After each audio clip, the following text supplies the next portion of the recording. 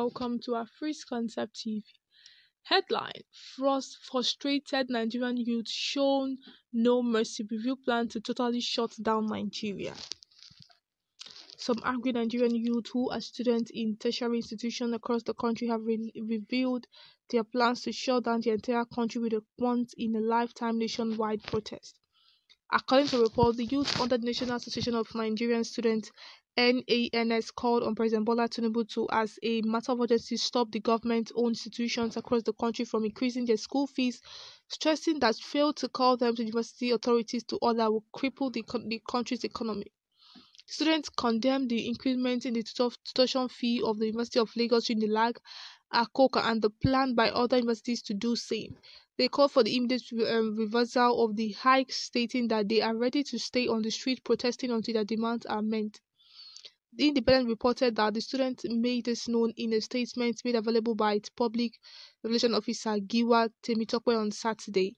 Students said it is most ridiculous that the government will be introducing fees increasements without thinking of rescuing the over 133 million Nigerians out of multiple dimensional poverty they are in.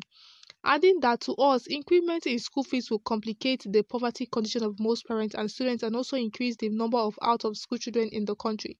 Before now, some students couldn't afford the fees and various other levy, and because of that, dropped out of school. And what would now happen to students who are sponsoring themselves and their parents who have more than one child in school? They condemned the recent student loan bill signed by President, stating that it was signed to lure Nigerians into accepting unreasonable increments in school fee across the country. In fact, the student loan that was introduced by the federal government is nothing but a sham and a bid to lure Nigerian people into accepting increments in fees payments, they said. Adding that beyond the fact that the terms of the loan are ridiculous, history has taught us that not every applicant will be considered. Some angry Nigerian youth who are students in tertiary institutions across the country have revealed their plans to shut down the entire country with a once-in-a-lifetime nationwide protest. According to a report, the youth under the National Association of Nigerian Students (NANS) called on President Bola Tinubu to, as a matter of urgency, stop the government-owned institutions across the country from increasing their school fees, stressing that failure to call them to university authorities to order will cripple the country's economy. Students condemned the increment in the tuition fee of the University of Lagos, Unilag, Akoka, and the plan by other universities to do same. They called for the immediate reversal of the hike, stating that they are ready to stay on the street protesting until their demands are met. The Independent reported that the students made this known in a statement made available by its public relations officer Giwa Temitope on Saturday. Students said it is most ridiculous that the government will be introducing fees increasements without thinking of rescuing the over 133 million Nigerians out of multiple dimensional poverty they are in. Adding that to us, increment in school fees will complicate the poverty condition of most parents and students and also increase the number of out-of-school children in the country. Before now, some students couldn't afford the fees and various other levy, and because of that, dropped out of school. And what would now happen to students who are sponsoring themselves and their parents who have more than one child in school?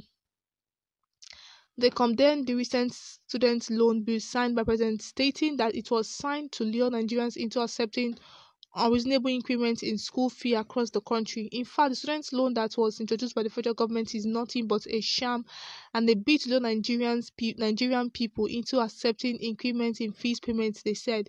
Adding that beyond the fact that the terms of the loan are ridiculous, history has taught us that not every applicant will be considered. Alright, viewers, you have listened to today's news. The headline says, Frustrated Nigerian youth show no mercy, reveal plan to totally shut down Nigeria. Woo! Now, I and somebody was actually discussing today, and she was like, that schools have increased their fee from 20 something to 100 and something, and I'm like, excuse you, but seriously, how can the government, how can schools increase school fees just like that? How do you expect parents to cope? Most parents might have planned on how they will want to pay their children's school fees, how they will want to, because they already have in mind, okay, this is the amount we are going to be paying for every term. They've already planned it, know how to go about it. Now, you adding times 10 to what they are going to pay is really, really painful, and it's like a fraud. It's like a fraud. And a lot of people would, they're saying that we have a lot of dropout. With this whole increment, a lot of people are going to drop out. A lot of people that are sponsoring themselves. Is it that they don't want people to go to school anymore to have education, or is it that I don't understand.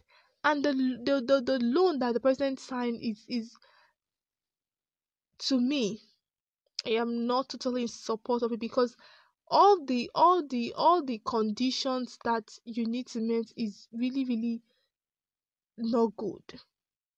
The one that I could really remember was the one that where they said the person that is going to sign for you must be a civil servant, must working in government office, must have some experience, must have spent some years in government. How do you expect? How many parents are working? How many people? How many parents are working in government office? How many parents? How many? You listening to me? Are you even working in government office? Only very few, very little are working, have the opportunity to work in government office. Some are already managing their own personal business, trying to earn a living and to survive. They are saying that the only way for you to grant them that loan is by um placing some kind of ridiculous criteria, because I see those criteria as ridiculous. It's really not cool.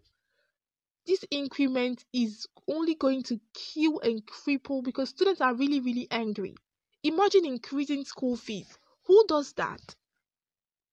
Somebody here says the only solution is to do the same thing that happens in Ghana years back. Please, youth. Somebody here says one Nigeria. Somebody here says we we are Yoruba shame. Okay. Somebody here says, may God bless our youth. They made a point here. Somebody here says youth should stand up. That is all. Somebody here says let's go our separate ways so that those that need development can go ahead and develop their region. Somebody here says I pray the student union holds on to their word, completely shut down Nigeria and reject the student loan. What exactly is the loan to students? Please ask for 1 million naira bursary for every student in public university annually. The government can pay it. If they can pay federal legislators 7 billion naira for hardship allowance, let's hope the students are serious this time. Oh, this country and the whole drama in Nigeria can make somebody even think of a movie to act. Seriously, Nigeria can give inspiration on the kind of film to act. I pray that the government is going to listen to students and do something, and they reduce the price of school fees. Alright, viewers, we have come to the end of today's news. Please do it about the comment section. Let's know what your views are. Thank you for listening.